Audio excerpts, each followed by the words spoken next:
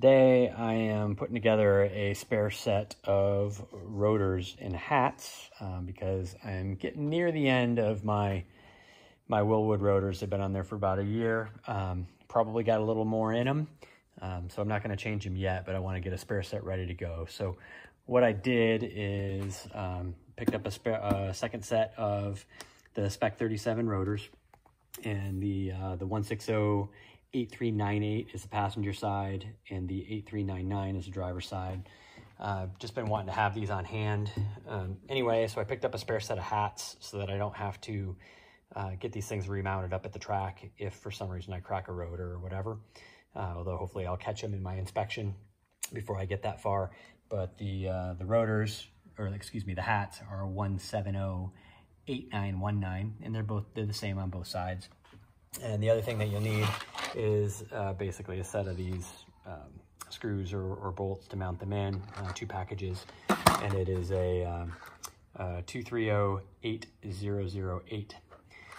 So that's those are all the parts that you need. Outside of that, what you need is just a torque wrench that'll measure in inch-pounds, some red Loctite or red Permatex in this particular case, and then some safety wire. So this is just cheap safety wire and safety wire pliers that I picked up at Harbor Freight. Okay, I've got the passenger side rotor sitting out, and the way this is going to work is this flat side is going to face out, right, towards the outside of the car, and the hat will sit right on top of that flat side, right, so that you can see the Wilwood facing to the outside of the vehicle. So in order to put this together, I will take this and put the hat down, right, and then we'll take the rotor and we'll flip it on there. And then go ahead and just bust out those screws, and with a little dab of Loctite, go ahead and start putting them in.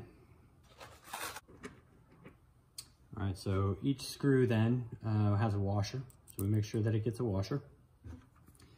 We'll give it a little bit, not a lot, just a little dab of Loctite, enough to hold it on there. We'll go finger tight.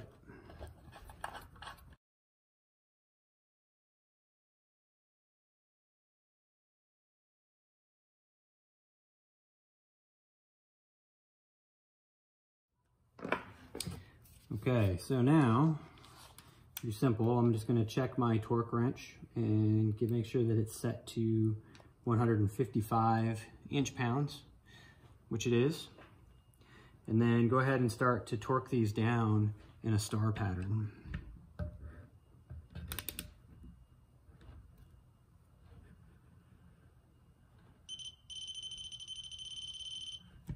right, then I come across to the opposite side.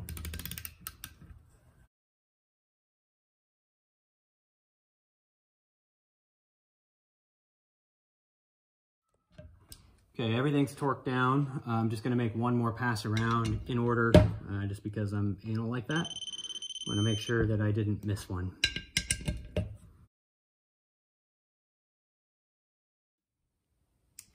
The last thing to do here is just cut off a piece of safety wire and start to thread it through. You'll find that this bolt kit is already, it's already pre-drilled, which is nice.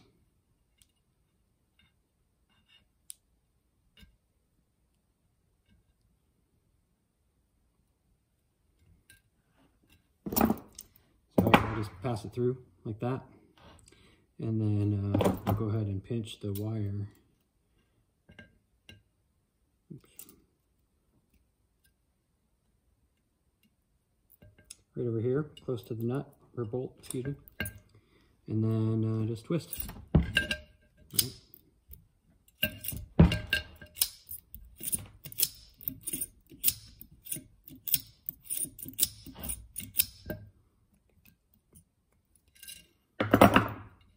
So now I'm threaded all the way to this guy. I'll just pass it through again.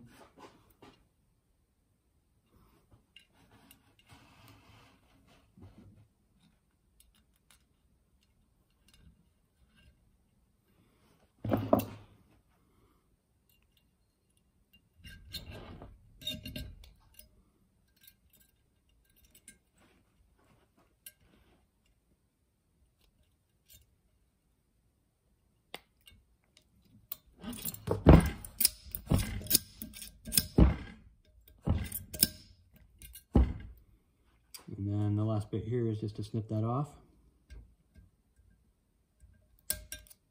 Right down there. And we'll push that back and around out of the way. So that's it. We'll do that essentially all the way around until we get, what is it, 12 of these guys finished up.